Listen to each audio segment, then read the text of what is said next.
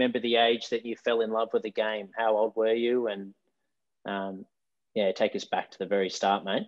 I'd probably go back at least 10, 12 years. I would have been in pre-primary so about 5 or 6, and Dad brought me down to Auskick, and it all just started from there. And my footy just kind of just kept on developing from there and got me to where I am now.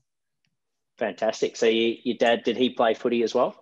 No, so my dad's actually not from Australia. He was born in England and he grew up in England, and he moved to Australia when he was about early 20s, and ever since then I think he's just really been into footy. And he's obviously, it being one of Australia's biggest sports, he just kind of adopted it, and he really loves it. And what about 2020, mate? Obviously it was a pretty challenging year for many. How was it for you? Did you have a good year? Was it a challenging year with footy?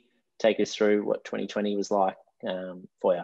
Yeah, just like over in Perth, we're like quite fortunate that in terms of like coronavirus, everything was quite good over here compared to the eastern states. So like we did only get about a 10 round season in, but obviously it's like you guys over east it's obviously better than what you guys had. And I think I did have an all right season, like in terms of the circumstances. And I'd say we're fairly lucky over here.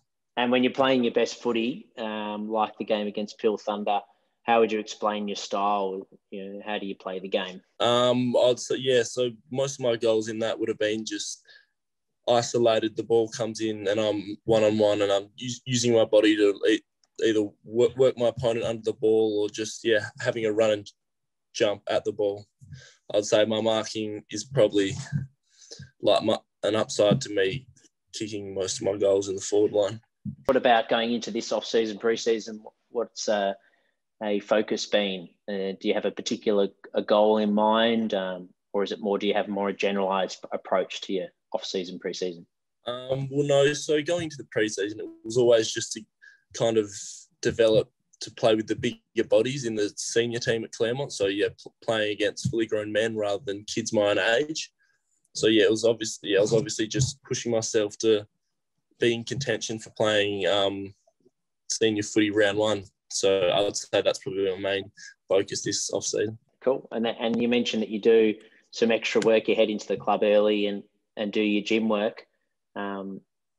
What's like a routine? Do you do lower body on Monday, Wednesday, Fridays, or is it upper body, or do you do whole body? What does that look like? Since I do before training, I generally like to keep them upper body so my legs are still fresh and ready to run during training. And then the days, so I'll go once during the week, either on Tuesday or Thursday, to do legs, and on a Saturday or Sunday, I'll also do a leg session.